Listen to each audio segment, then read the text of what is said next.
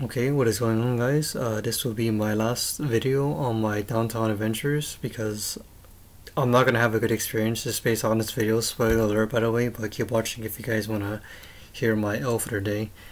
So essentially, the reason why I decided to go to downtown LA today was because my friend, my two friends, one's Filipino, one's Chinese.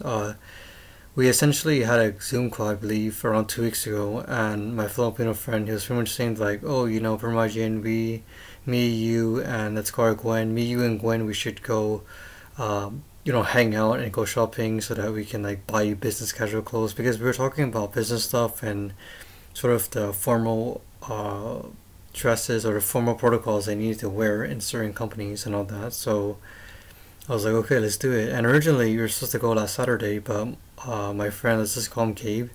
My friend Gabe and his other friends, they wanted to go hiking. So I'm like, okay, bro, I don't want to, I don't want to like be prohibiting you guys from doing other things too. I mean, if you have other friends, go hang off them too. Like don't make me and Gwen the only exceptions. Like definitely try to spend as much time with your other friends as much as possible.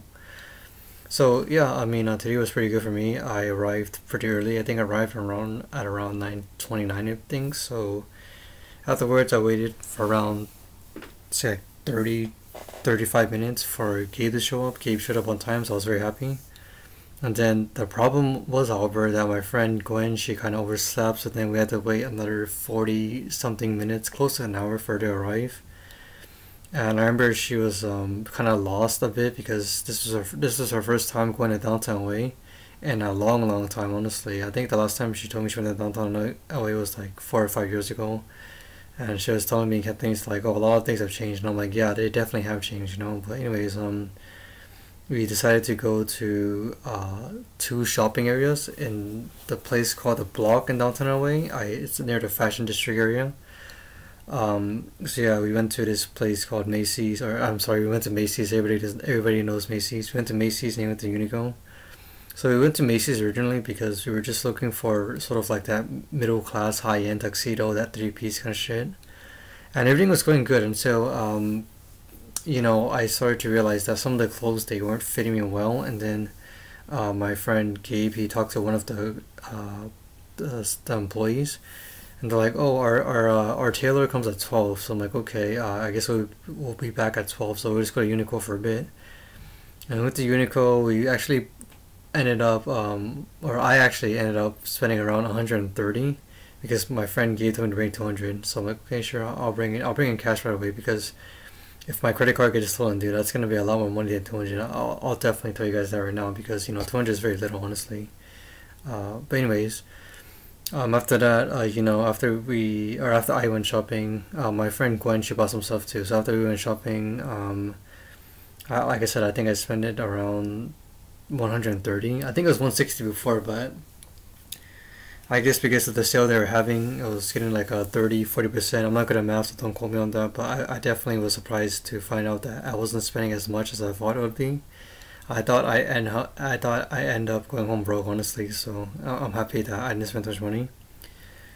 And then afterwards, the good vibes continued for a bit. We decided to go eat lunch at around 2 or 3. We went to this Japanese place, and dude, there are so many Asians, man. Like, damn, bro, this is crazy. Like, this is the Asian-centric part, which I feel very comfortable with, because while I was waiting, while I was walking with my friend Gabe, I saw so many Caucasians, a few African Americans, a few Hispanics, and I bring this up because I just wanted to showcase how, even though Asians are sort of like, the fastest growing ethnic group in the United States, when you look at places like downtown LA, we're still a pretty small faction.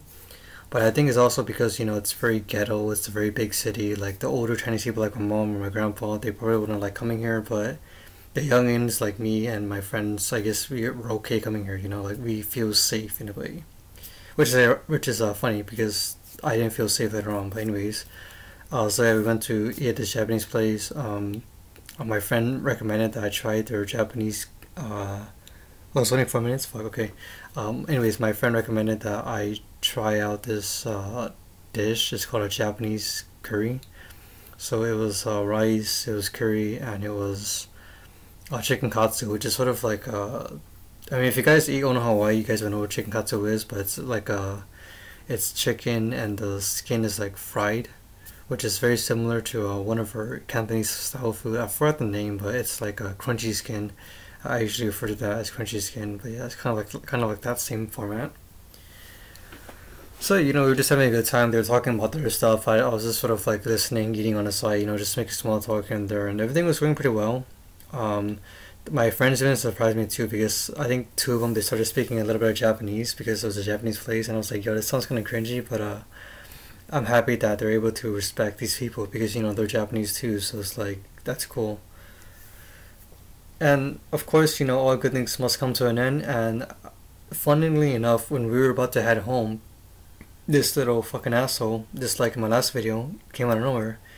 So pretty much, I think we were walking around I don't know what street we were on, but it was a very big street, I have to say.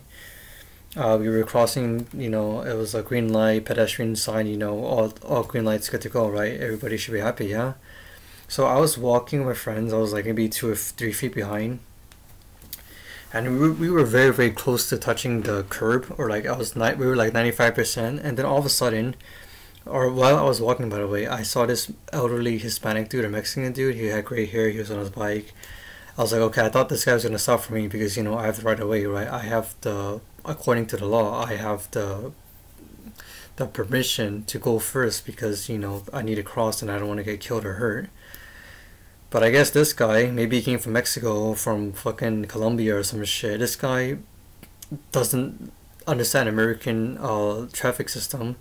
Literally fucking sees me because like I kind of like, I wasn't mad dogging him or nothing, but I glanced on the left and the right to make sure that this wouldn't happen. But I guess this guy's a fucking foreigner or something because he fucking crashed into me. Good thing I was wearing long sleeves though. He crashed into me. I felt a bit of pain, and then I just kept walking with my Chinese friend, and then my Filipino friend Gabe, he's like, hey bro, like don't worry about it, just like don't worry about it.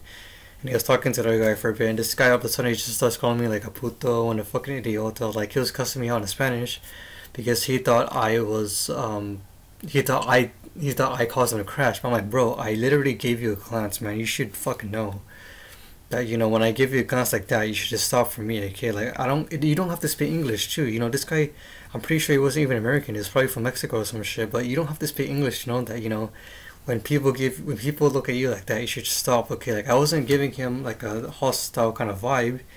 I was just giving him the heads up, but I guess he didn't read my signal, and he just fucking, just like in my last video, he misrepresented my my motives. I was planning to just walk home injury free, but I ended up getting a few bruises.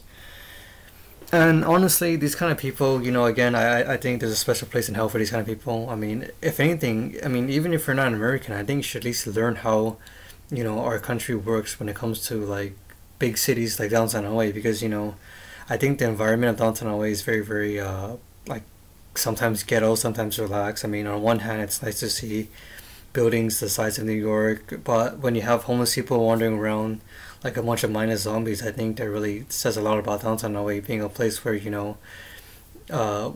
being a place where anybody can kind of fit in. Like you don't have to be American, you don't have to be Mexican, you just gotta be you. I mean, if you want to be a retard and preach about like how you're an anti-vaxxer, then so be it. No one really gives a shit. But I just think this guy should know. I mean, like, I don't know how they do things back in his country, but I would at least assume that green light means that I can go, not you can go, okay? Maybe he was in a rush, maybe he had a bad day, or maybe he took my perceived glance. I only looked at him for 2 seconds, by the way, but maybe he took my glance as a sign of that, like, I was threatening him, or I was, like, giving him a reason to hit me. And I knew it was intentional, too, because he let my friends go through, but then when he saw me look at him, he was like, okay, I'm gonna get this fucking Asian, so boom, just like that, hits me. I mean, granted, by the way, when he hit me, or when he crashed into me, I didn't fall down. It was more of like, he couldn't really run me over because his fucking front tire couldn't do shit. It just gave me a few bruises, but I'm glad he didn't like fucking run over me like a how do you say, a roadkill or something, or like a animal, I'm glad he didn't harm any of my internal bodies or my internal organs, because those are more important. I'm glad he just kind of scraped off a few skin, because this shit can heal easily, And he's old too, so I'm like, yo, what are you doing here, bro? Like, you should not be driving a bike going 60 miles per hour in a residential area, okay? I know the cops aren't here. I know you can like be as free as you want in this country or in this city, but at least fucking follow the rules, bro. Like, I mean, that's just not with him too, but I just wonder, like a guy that doesn't speak English, speaks Spanish. I don't have nothing wrong with those kind of people, but I would think that you would at least, once again, not to sound like a broken record, I would think he would at least get used to our culture first. But I think for those kind of people, they're just happy that, they're free from their tyrannical government, or they're just like, happy to breathe the same air that I breathe.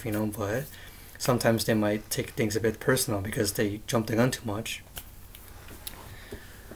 But that being said, yeah, I mean, overall, I just think he went after me, which is weird because, to quickly recap, I thought this whole anti-Asian shit was only for like the weak, or not the weak, only for like the vulnerable people, like the elderly or children. But for it to happen to people like me that are usually pretty young and that are pretty Americanized, that can kind of like adapt to this American culture, I was in shock. That I was honestly thinking that these kind of people would go after like the elderly or the children, as I said earlier. But I guess it's like they don't really care as long as they hurt people. I think that's kind of their main motive. I mean, it can maybe maybe that's part of their anti-Asian agenda. I don't know. Again, I don't want to bring race into this, but I have to. But I think there's definitely a big correlation. If you look at the history of like Chinese people being banned in America back in the day, and you look at this whole vaccine or this whole pandemic from China, like I think there are definitely some correlations that can be made. But I'm not here to really talk about that. I'm just here to talk about my experience for today.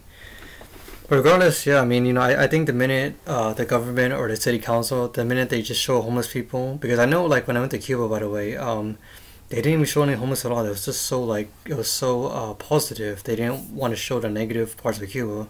But downtown, I was like, hey, fuck it, I'll show the positive and the negative, no, I don't care what you think. It's that very brash American stubbornness that makes us so loved and hate according to foreigners and all that. But anyways, this video is getting pretty long, so I apologize. But yeah, hopefully that's it for this video. Downtown way, I don't think I'm gonna do any more of this shit. So I apologize for shitting on your guys' parade. But for my safety and for my health, I just don't want to be in danger.